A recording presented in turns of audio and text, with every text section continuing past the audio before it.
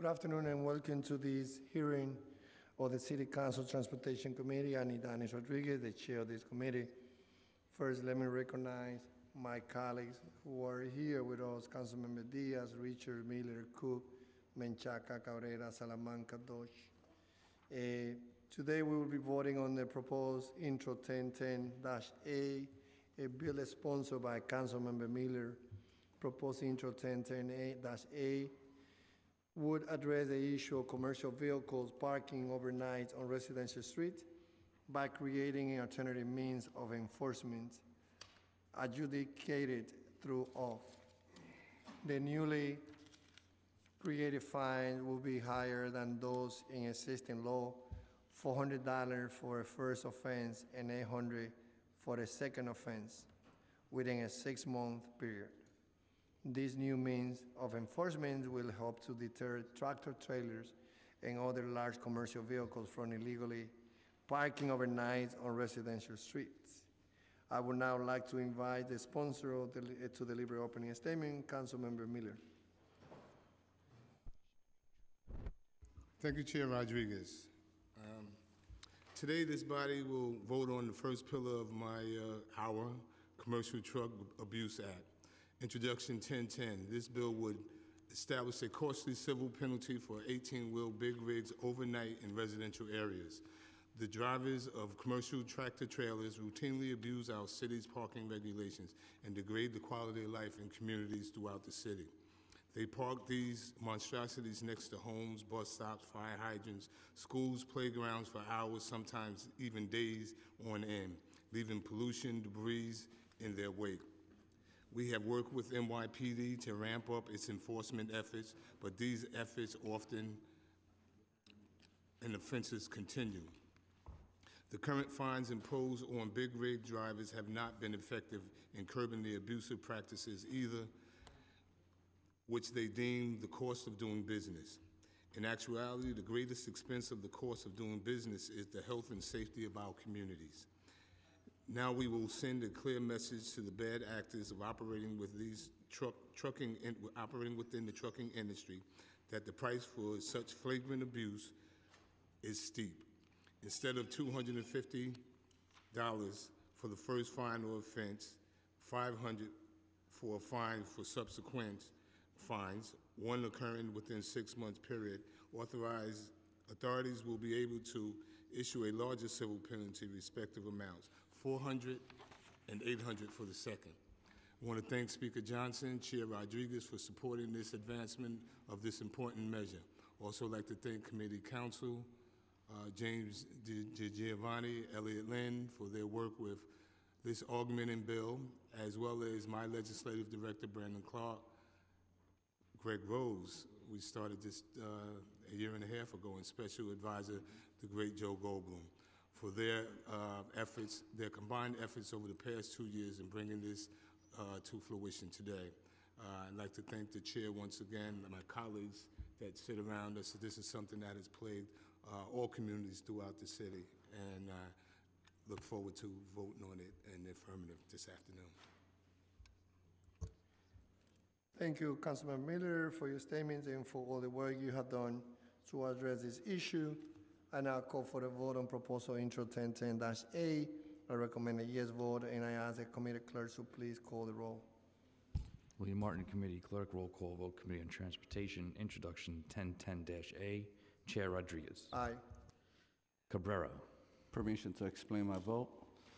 Thank you, Mr. Chair. I just want to take a moment, Councilmember Miller, to express my deepest form of gratitude for this bill. They are good bills, they are great bills, they are amazing bills. This is an amazing bill. I've been struggling with this issue literally right where I live, Sedgwick Avenue, Bailey Avenue, with these big Mack trucks. They come and they take parking, they stay there overnight, and I'm talking about every single day. As you could tell, I'm livid about people taking advantage, these truck drivers of our communities who are not from our communities. They come in, and the police department, they even go the extra mile, making calling the companies to do something about it. We do need more tow trucks. I know the NYPD is here. Please, we only have one. Let's get a few more. If we could help with capital, we'll help with that as well. So we could have a strong arm in this bill, and thank you for the teeth that you added in terms of the consequences. So with that, I vote a definite aye. Deutsch. Aye. Koo. I want to say thank you to Councilmember Miller for passing this bill. Menchaca. I vote aye, and congrats. Miller. Vote aye. Richards. Permission to explain my vote. All right, it will be brief, but want to thank Councilmember Miller for his relentless advocacy and finally getting this bill over the goal line.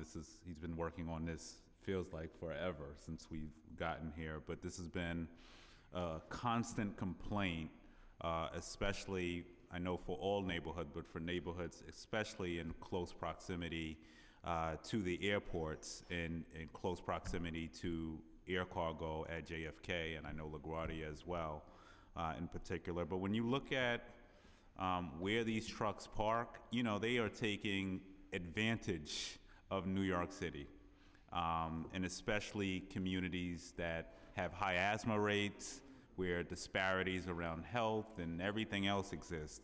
We've seen these truck drivers taking consistent advantage of our neighborhood. So this is a great day. I do want to elaborate a little bit more on where Councilmember Cabrera mentioned more trucks, and I know that is a discussion we have had, and I know that's something we're going to bring up once again during exec budget hearings with the commissioner, but I do believe we do have an agreement with PD that we will gently remind them of purchasing more of these trucks, tow trucks, heavy-duty tow trucks, and largely because a lot of our precincts don't have the capacity. They want to do the right thing.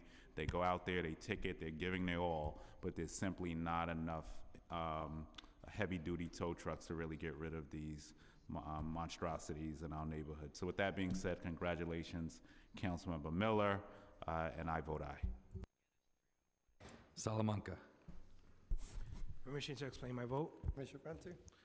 Thank you, Mr. Chair. Councilmember Miller, I really want to commend you on this bill. It is, as my colleague, Councilmember Cabrera said, it is an outstanding bill. In the South Bronx, I represent 2 IBZ's Business Improvement District, Industrial Business Improvement District, which is Hunts Point and Port Morris. In Hunts Point alone, I have over 16,000 trucks daily that come in and out of my community because they're going into, you know, one of the 700 businesses that I have in Hunts Point.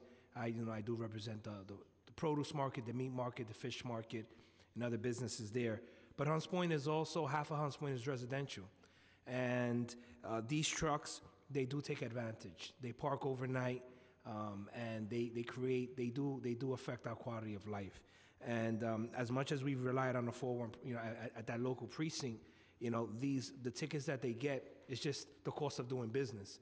But increasing these fines will really make the driver or the business owner think twice as to where they're gonna park these trucks overnight, taking valuable parking spaces from my constituents. So I commend you and I thank you. And I vote aye on all. Diaz. Aye. Levine. Also, with my sincere congratulations to Councilmember Miller for leading on this important bill, I am pleased to vote aye. By a vote of 10 in the affirmative, 0 in the negative, and no abstentions, introduction 1010A has been adopted by the committee.